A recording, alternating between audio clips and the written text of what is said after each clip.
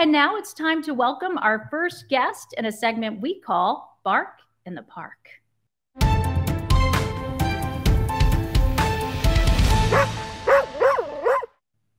Jean Donaldson is a dog mom. She is a master trainer and she's the owner of the Academy for Dog Trainers.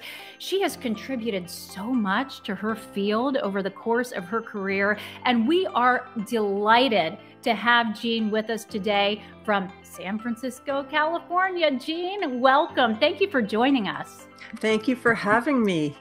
So Jean, there is so much territory to cover with you today. We are so thrilled, but we'll start with an important first question. Where did your love for dogs come from? I'm pretty convinced that I was born this way. Ever since I can remember, I've been fascinated by dogs. There was clearly somebody in there. And I always wanted to sort of have a dog. I always wanted to be around dogs. I always wanted to watch them. So I think I was just born a dog mom. Oh, that is so, so sweet. And, you know, you had this passion for animals and for dogs in particular, because we know once we fall in love and once we know that love, that's kind of it. But you also have a love and passion for music, I understand. So how did you make this transition from music to dog training and training trainers? Well, when I was in college, I was a music major, but was also at that time competing in dog sports and had a couple of dogs, and sort of was kind of doing both. And as time went on, I took more and more college courses to do with animal learning, to do with behavior, and ended up sort of, at the crossroads. So in 1990, I wasn't sure if I was going to, continue in dogs. Maybe I was going to be a writer. Maybe I was going to, go into animal advocacy. Maybe I was going to stay in music. I wasn't sure what I was going to do or stay in school. And then I had sort of like a serious illness. I had like a complicated appendectomy. And then I was in hospital. So I was in hospital for 5 weeks. And those experiences, as rotten as they are, they can be very clarifying. And it became clear to me that if I lived, I was going to do dogs. I was going to go into dogs. I was going to go into behavior. And I did. And that was sort of like a real pivotal point. And I ended up going into dogs and deciding I was going to devote my life to helping dogs. And that's what I did. Wow, what an inspiring story. You are so right. Life is too short. So let's do what we love and love what we do. And you are doing that. And I'm so thrilled for you, Jean. You mentioned that you were thinking about writing too. And I know that you actually published your first book in 1996. So how did that experience affect your career path? Well, I think that it was probably something that put me a little bit more on the radar. When I wrote it, I had no conception that it would ever even be published. But when it was, I ended up with sort of more educational opportunities. And I began to think about the idea sort of at the back of my mind that there really was not a career path for dog trainers.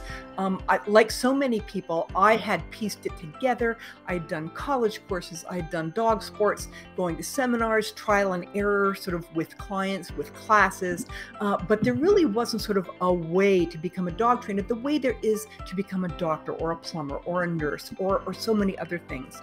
And then, so a few years after that first book, I got the opportunity in 1999 to go to San Francisco.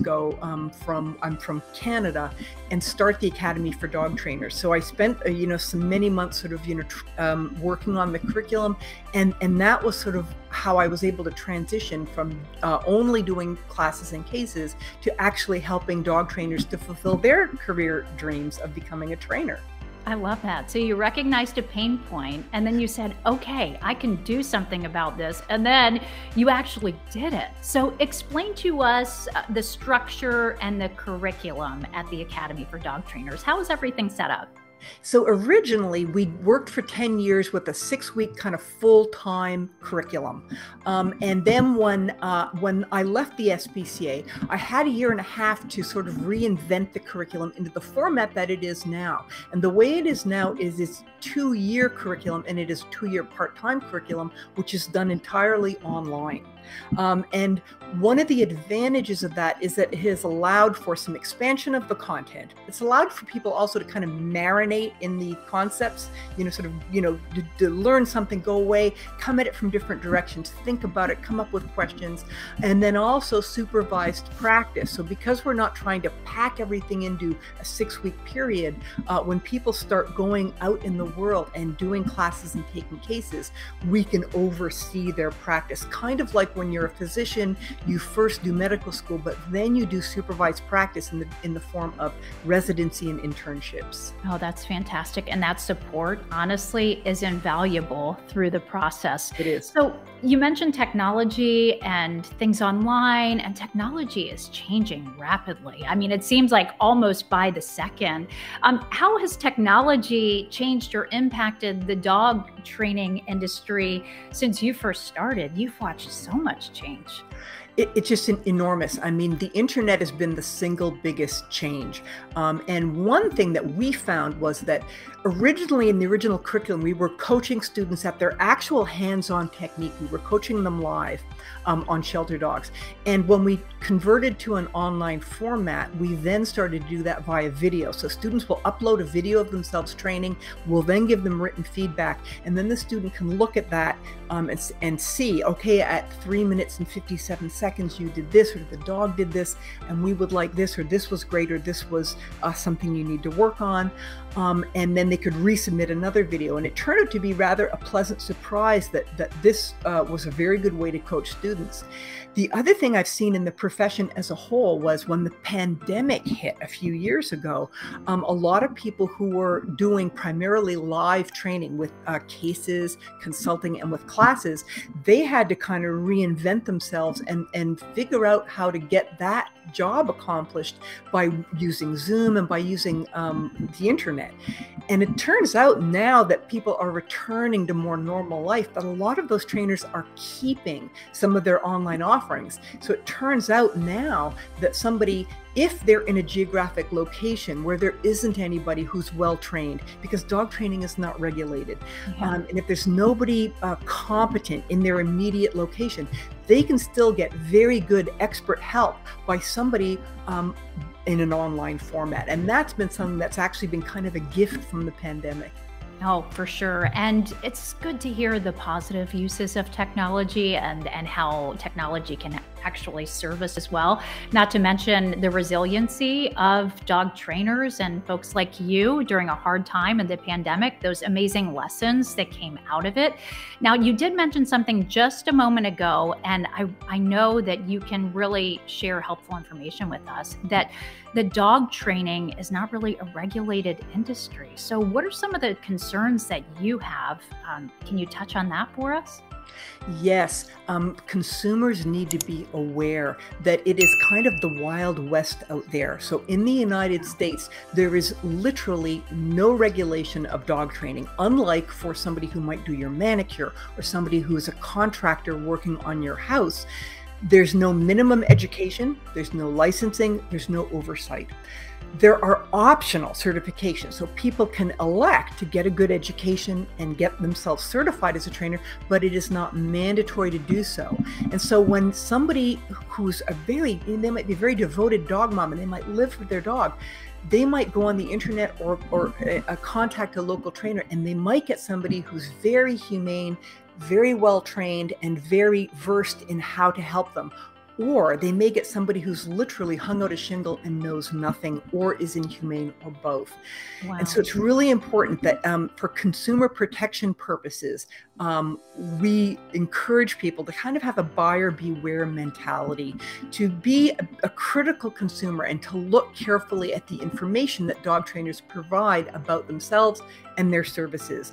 We want them to look for language that suggests, first of all, that they've had an education. Second, that they're certified by some independent body, and that they use a no-force training method.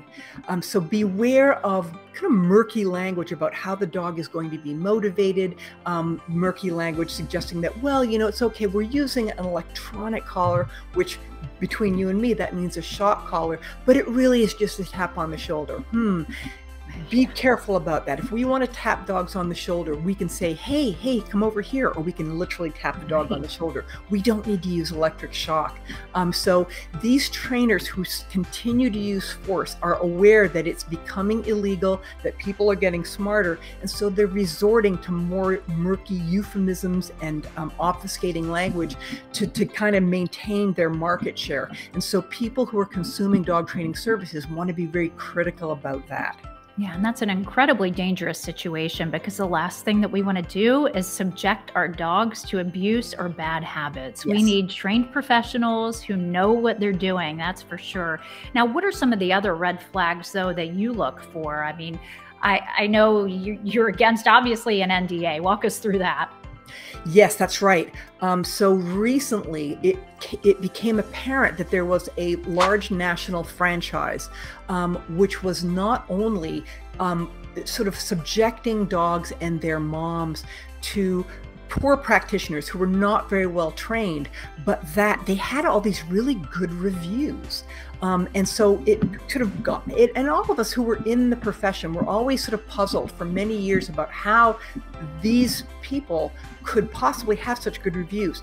And it emerged recently that when somebody signs on, so, you know, unless you read all the fine print in the agreement that you agree to when you engage their services, that it turns out that if you would like to have a refund, so if that person makes a big mess of your dog and makes them worse or subjects them to something which is inhumane, and then you would like to have your money back, the condition for getting your money back is that you do not disparage them, that you do not post a bad review, you do not hire legal representation. So in other words, you can't sue them, you can't even post a bad review.